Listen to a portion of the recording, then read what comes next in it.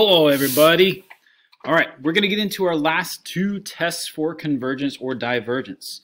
The nice thing is that these two tests, both of them, the ratio and the root test, will be able to determine absolute convergence straight off the bat. So we can use this if we're trying to figure out absolute convergence or conditional or anything like that. But notice the directions in the first one, right? It just says discuss the convergence. I'm not looking for again, just like in the last video, I'm not looking for conditional or absolute convergence unless I specifically state determine if the series is conditionally convergent, absolutely convergent, or divergent, right? So unless we state those directions, we are not specifically looking for those things. Okay, so essentially this ratio test, given a series with a sub n, it converges. Notice all of these, right? It's still the ratio, all of them. They're all just the ratio. It is safe to connect your device. Cool, great. So it's all the same, all no matter what. I still haven't edited them, but these are supposed to be n's approaching infinity. So if I do, remember a subscript n plus 1 is the term just after a sub n, right? It would go a sub n plus 1, a sub n plus 2, so on and so forth, right? So essentially, if I take the terms, the ratio of the terms, so as they go, if I do the subsequent term over the previous term, if my ratio is less than 1, it converges absolutely. If it is greater than 1, it diverges, right? So if the ratio is increasing, it is going to diverge. If the ratio is decreasing, it should converge. It is inconclusive when it equals 1. I really haven't seen these when it equals 1, so I would have to do a little bit of research to give you a good example. But it's a really pretty straightforward test, so let's just go ahead and roll through it.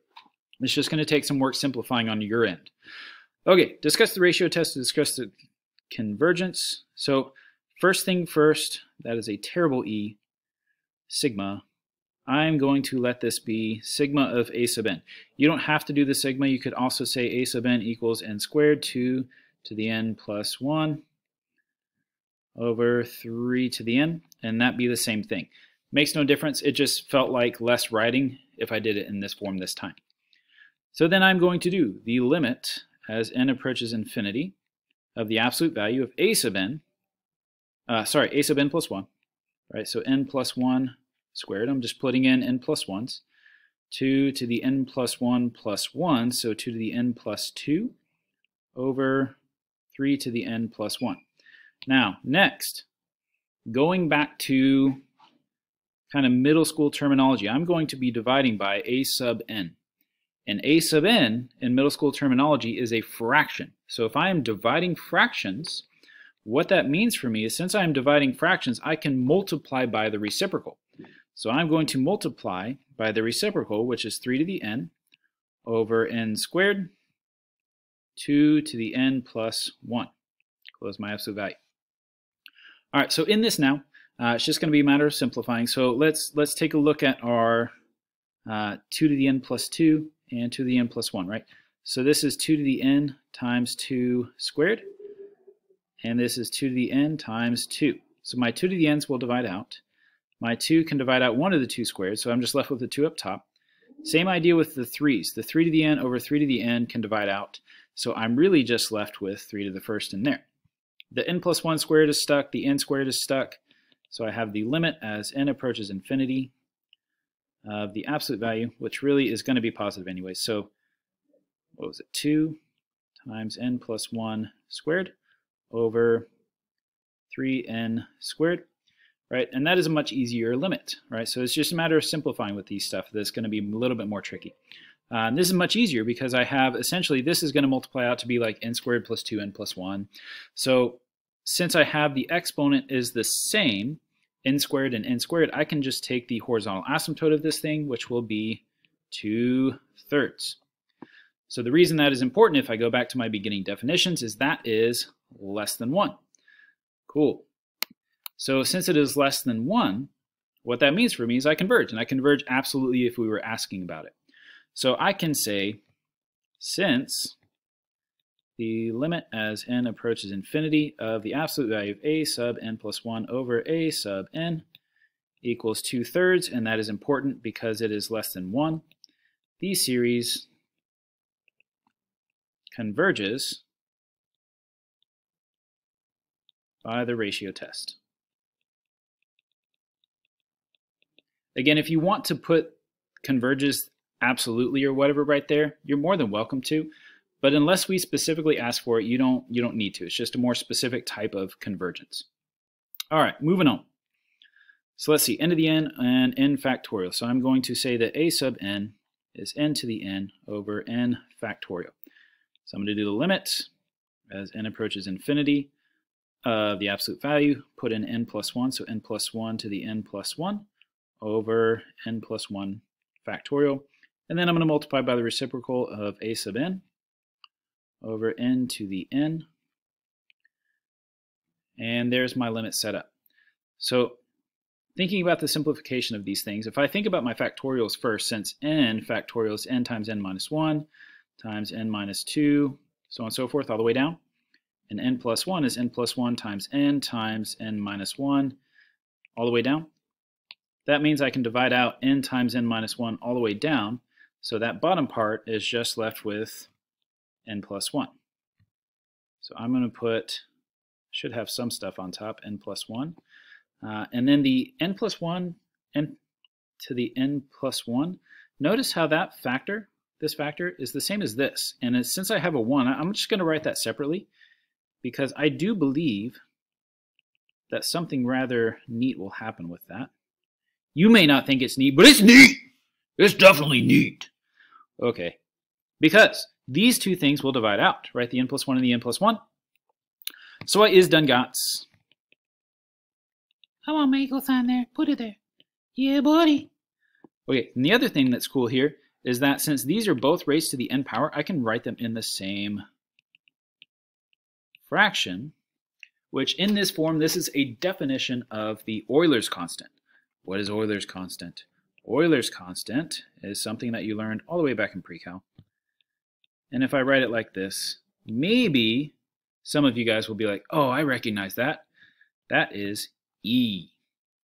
And if you remember, I think there was one video notes that I may have said, if you put a 3 there, then it's E cubed, and then it showed up on a quiz not too long after that. And I was like, dang it, I gave it away. But you can show this with what we learned in 8.7. You can show this. I believe I did this exact proof in the 8.7 notes.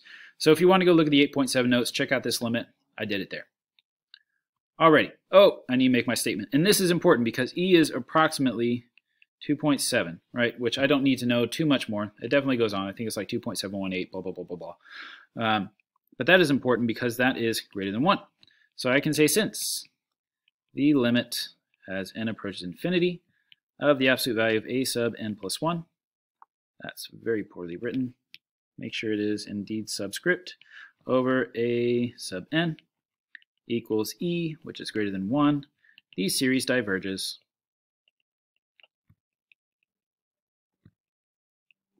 by the ratio test. And the ratio test is something that is very, very powerful. So as we move forward, please, please, please make sure you guys really work hard on the ratio test. Now the root test is really only when I have, so like notice you're taking the nth root of all of these things, the nth root. These x's should all be n's, n approaches infinity. But it is something when I have just an n in the power. And normally if I have an n in the power, right, if I have a series of 3 over 5 to the n, that's geometric, and that's a convergent geometric because the rate is 3/5 and it's less than 1. However, this part A down here, this is not geometric because of that n right there. If I were to try to write that, this would be e squared over n to the n power, which is cool, but e squared over n is not a rate. A rate is just a number. This includes an n. That is a variable. All right, but essentially we're taking the nth root of the absolute value of the sequence, and if it is less than 1, if the terms go down, less than 1, then I am convergent, and I converge absolutely.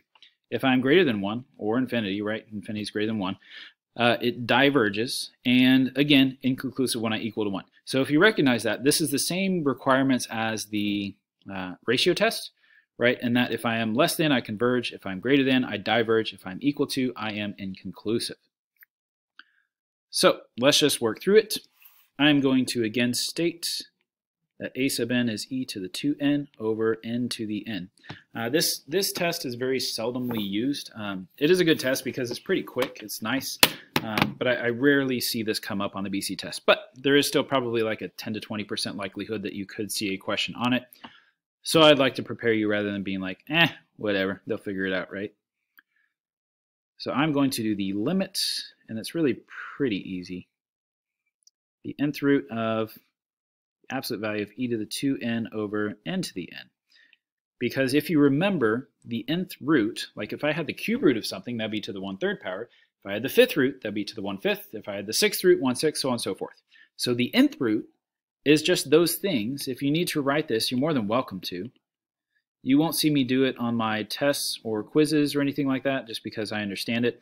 But this is the same thing as e to the 2n over n to the n raised to the 1 over n power, because then you will distribute that to this power, and you will notice the n's will divide out.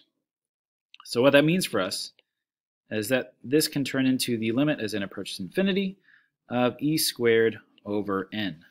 And what will that go to? E squared over infinity is a very, very small number. That might as well be 0. And 0 is important because it is indeed less than 1. So I can say since the limit as n approaches infinity of the nth root of a sub n is equal to 0, which is less than 1, the series converges by the root test. Beautiful. Right, so again, we need to state what we know, what it tells us, and what test we used. So that answer will be worth like 3 points right there. All right, moving on.